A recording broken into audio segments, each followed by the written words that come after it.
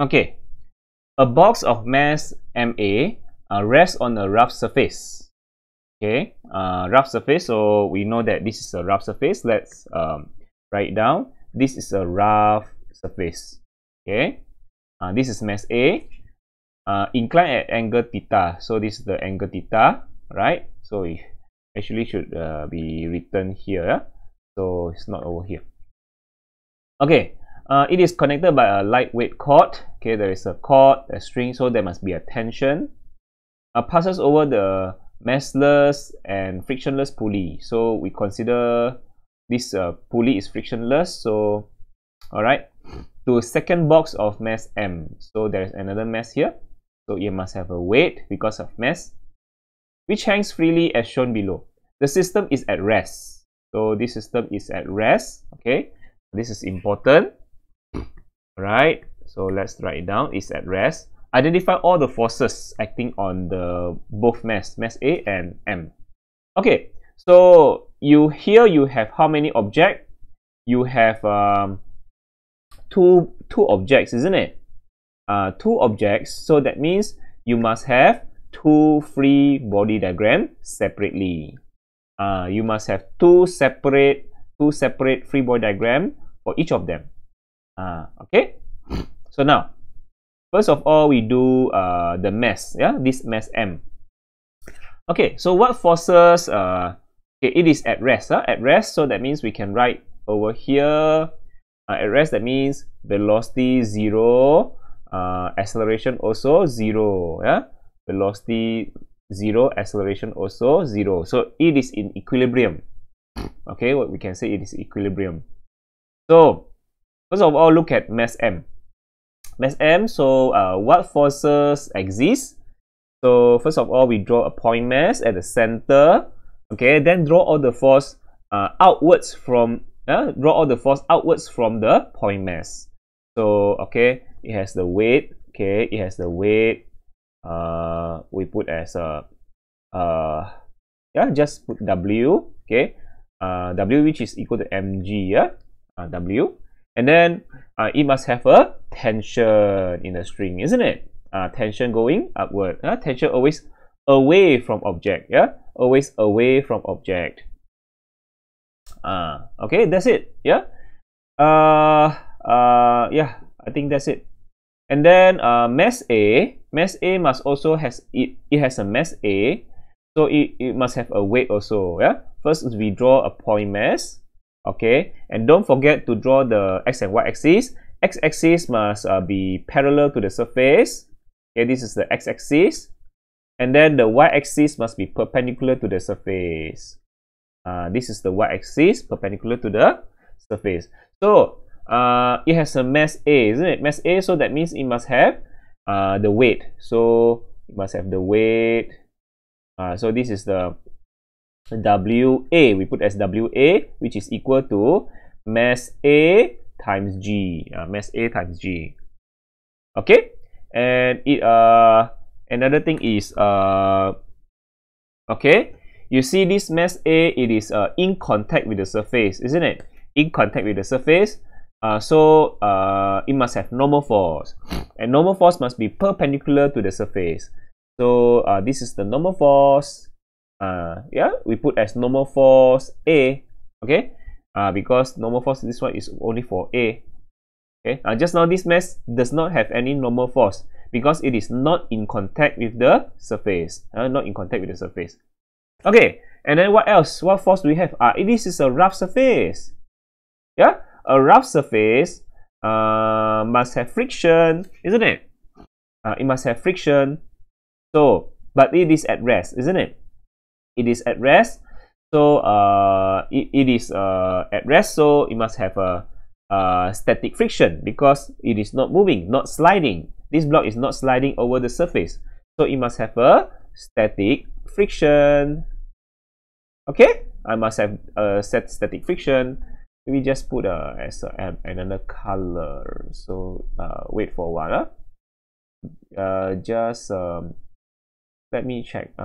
Just a purple color. Okay, so it must have a static friction because it's not moving. So which direction is the static friction? What do you think? because you see this, okay, I forget the tension. This block has a, because it has a string, isn't it? It has a string, or we call it a chord, yeah? It has a chord. It has a chord, that means it must have tension, yeah? This one, same string, same tension, so the tension experienced by mass A must be the same as the tension experienced by the mass M. So tension always going out of the object, away from object. Okay, so tension only pulls, yeah, string only pulls, never pushes, never push. It only pulls, never push. So tension should be going upwards. Tension should going upwards. Always draw the force from the point. Don't draw the force at other place. Always draw the force from the point mass. From the point mass. So okay. This tension and this tension must be equal because same string, same tension, and all force must come out from the point mass. Yeah, don't draw the force at other places. Yeah, because now in this chapter we regard all the masses as only one point, only one point. Okay, and then this is a rough surface, isn't it? A rough surface.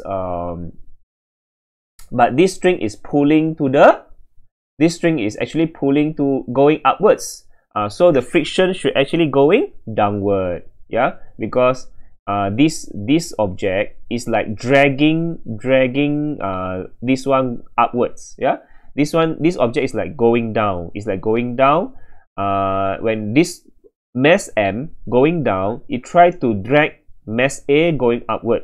So try to drag mass A going upward. But this is a rough surface.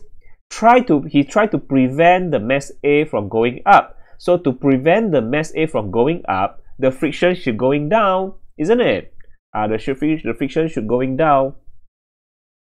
The friction should going down. So the friction, this is a static friction because it's not moving. Okay, so this block actually is being dragged upwards. So the rough surface exert this frictional force, yeah, to prevent this block from going up. So the friction should go down. Understand? Friction should go down. So yeah, another thing you should draw. You see, this is angle theta, so this must be the angle theta also. This must be the angle theta also. Yeah. To know why it is angle theta, later I will tell you. So what else? What force do you have here? I think that's it. Yeah. The tension, weight, this one has tension, normal force, friction because of rough surface, and the weight downward. You see the weight always going down, no matter inclined surface or vertical. The weight always going downwards, direct to the center of Earth. So to draw the free body diagram, you need to draw. You see, this is the mass M. So if you draw the free body diagram, only draw the point. Only draw the point. This is the tension. This is the weight W. Okay. If two objects means you must have two free body diagram. Okay, you must have two free body diagram. So this one is okay. NA is going this way. Okay. Yeah, NA is going this way. So yeah, draw the axis first. Yeah, draw the axis, dotted line. Don't draw full line. Okay. And then just follow this one. Okay. So tension is going upwards. Yeah, tension going here. Friction down the surface. The weight is this way. This is weight A. Weight A. And then don't forget put the angle theta, like that. Okay, so this is the free body diagram for these two objects. Okay, the mass M only have two force, the weight and the tension. But for the mass MA, you have four forces. Okay, weight, tension, friction, and normal force. You can write there acceleration 0. This one also acceleration 0. The velocity also 0. Velocity 0. Okay, so that's it. This is all the forces acting on the objects. All right.